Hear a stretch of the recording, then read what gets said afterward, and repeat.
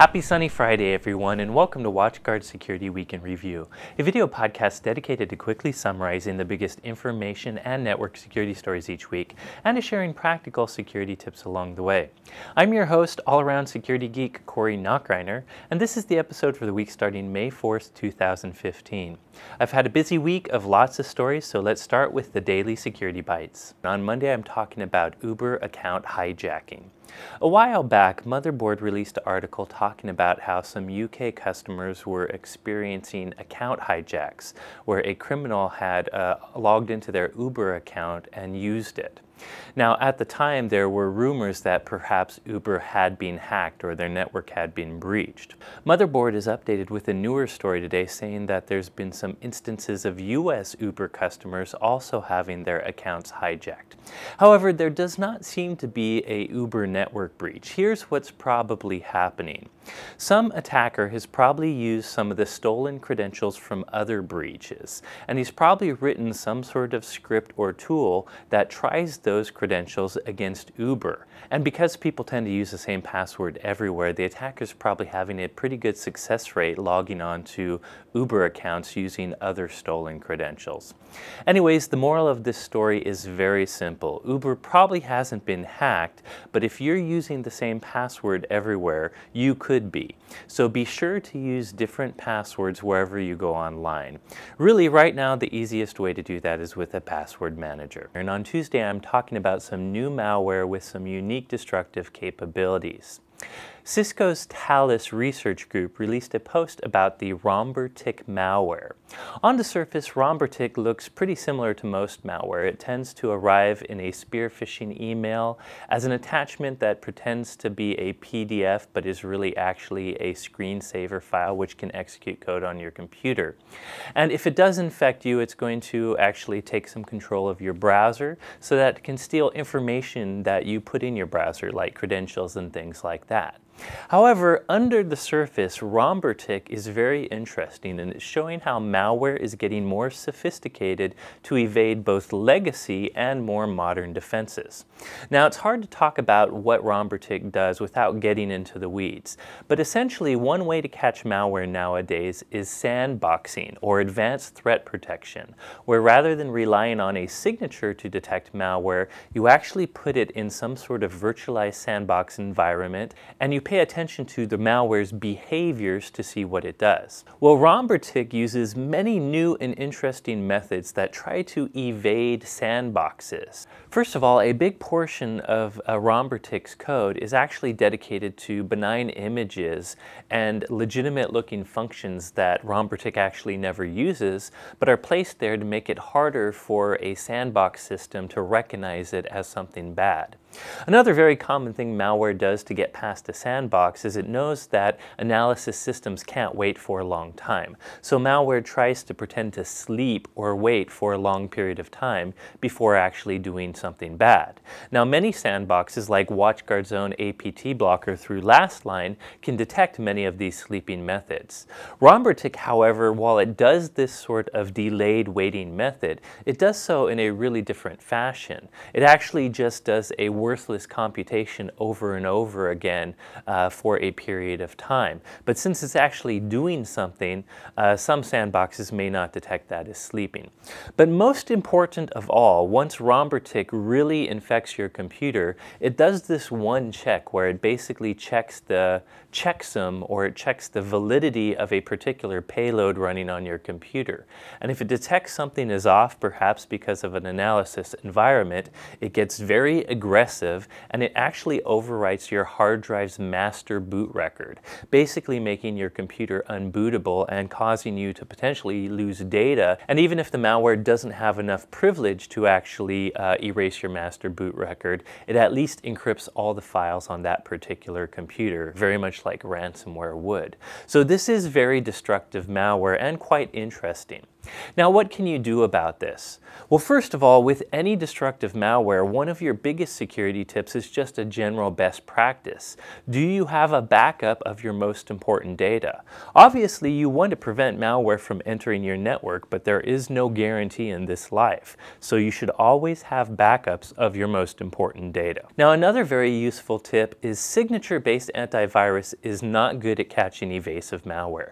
You need something that uses some sort of behavioral analysis, things like advanced threat protection, such as what we provide at WatchGuard with APT blocker.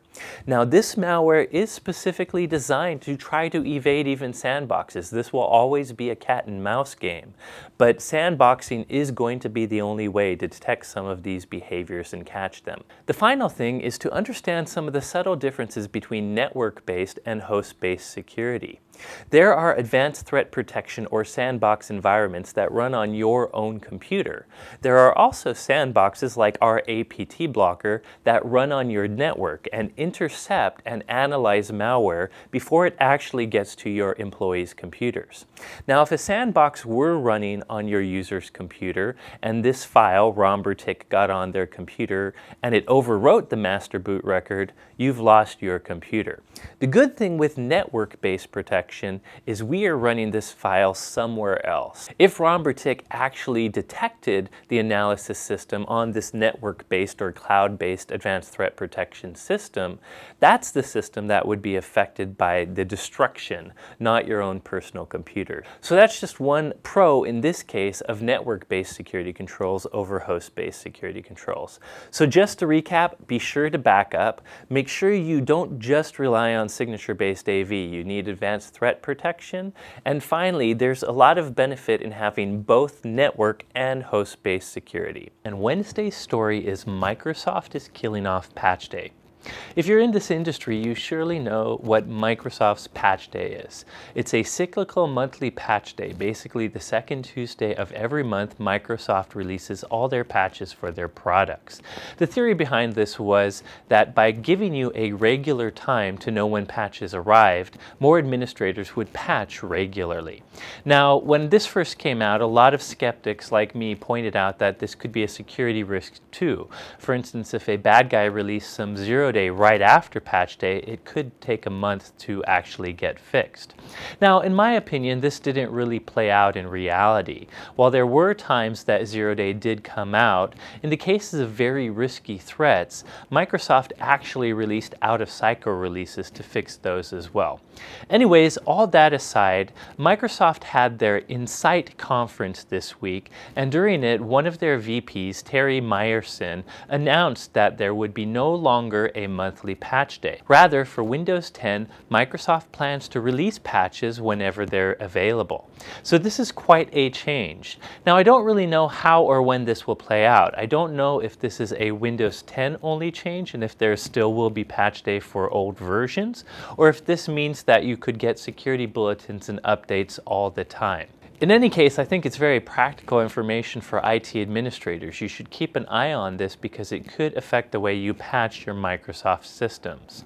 Now, I do know that they still plan on having automated patches. If you're using automated patches, of course, those work seamlessly. That said, folks patching business servers and things like that tend to want to sometimes hold off on patches until they test them. So Microsoft plans to have a business version of patching as well. Anyways, to recap the takeaway, if you're a Microsoft administrator, the monthly patch day is gone, at least for Windows 10. So you want to keep an eye on this news and figure out how you're going to do your patching in the future, because you definitely need to keep up with the latest patches. For Thursday, we're talking about more vulnerabilities in Lenovo software. You probably remember a while ago when I talked about Superfish. This was some additional software that shipped with Lenovo devices. It turns out to be adware because it would redirect your browser to ads, but worse yet, it suffered from a vulnerability that pretty much compromised the integrity of all your SSL connections. Today, IOActive released details about 3 vulnerabilities in more of Lenovo's pre-shipped software. In fact, the vulnerabilities affect the software update service Lenovo uses to update its own software. 2 of the flaws are elevation of privilege issues. Basically, if I can log into your Windows computer even as a low privilege user, I can exploit these flaws to gain full control control of that computer. The big one, however, is a remote code execution flaw affecting the software update tool. Basically, the tool uses SSL-TLS, a secure communication, to accept its updates, but it doesn't fully validate the trust chain of a certificate. So basically, a bad guy can sign malware with a specially malformed or fake certificate, and the update tool will take it. Now, to do this, the bad guy has to do a man-in-the-middle attack. He has to get into your traffic somehow. But it is a pretty serious vulnerability. Now, the good news is Lenovo's released a patch for this already, so you can go get it. However, a better tip might be not to use OEM providers' pre-shipped software. If you work in an IT organization, it's pretty common to re-image your laptops. When you do, I recommend you use a clean installation of Windows that you've configured yourself. And on Friday, I want to talk about how WatchGuard actually catches the latest evasive malware. Over the past few weeks, you've heard me talk about different ways you can catch malware: signature-based detection versus sandbox detection. Now, of course, sandbox detection is essentially when you create a virtual, fake victim system environment and you run unknown files through it and monitor its behavior to see whether or not it's bad or good. And sandbox detection is really the only way to catch the latest zero-day malware. This Wednesday, I talked about Rombertick, the latest version of evasive malware that uses a lot of sophisticated evasion tricks. For instance, like a lot of malware, it pretends to sleep for a long period of time, hoping that automatic analysis systems won't catch it. But even the way with which Rombertick sleeps is kind of specific and kind of different. As well as that, Rombertick uses a number of other things to try to detect a sandbox analysis system. Well, good news for customers that have WatchGuard's APT blocker service, we actually are not tricked by this evasion. Our sandbox comes from one of our partners, Lastline, and I have confirmed with them that they are able to catch the Rombertick malware. And it gets even better than that. Lately, there's been some additional variants of the WSWiR variant of malware. This is another information stealing Trojan that's out there. WSWiR uses another trick designed to detect sandboxes. What it essentially does is look for how many cores or CPUs your computer has. And most modern computers tend to have multiple cores, whereas if you set up a virtual environment, the virtual machine tends to only use one virtual core.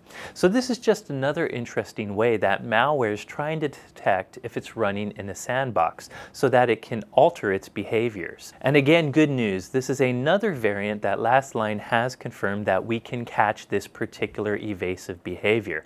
And that's why I love our APT blocker product so much. It is really, really good at catching evasive behavior. By the way, if you want to know more about how Lastline catches this evasive malware, they posted a great article which I'll link in the blog post associated with today's video that shares some interesting details. Anyways, if you're a WatchGuard customer and you haven't tried APT blocker, I highly recommend you give it a spin. Hey, that's all for this week, but there were tons of other stories out there. For instance, new WordPress 0 day, some interesting cybersecurity politics in Congress, and lots of other stories like that. So if you're interested, be sure to go to blog.watchguard.com or watchguard-security-center.com, where I post the link associated with this video.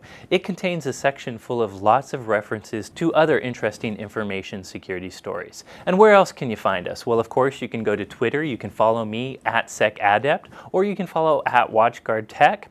And finally, if you want to get the videos quickly in case I don't post the blog immediately, be sure to subscribe to the YouTube channel. Well, that's all this week. I hope you have a great weekend. And as always, here at WatchGuard, we're rooting for you.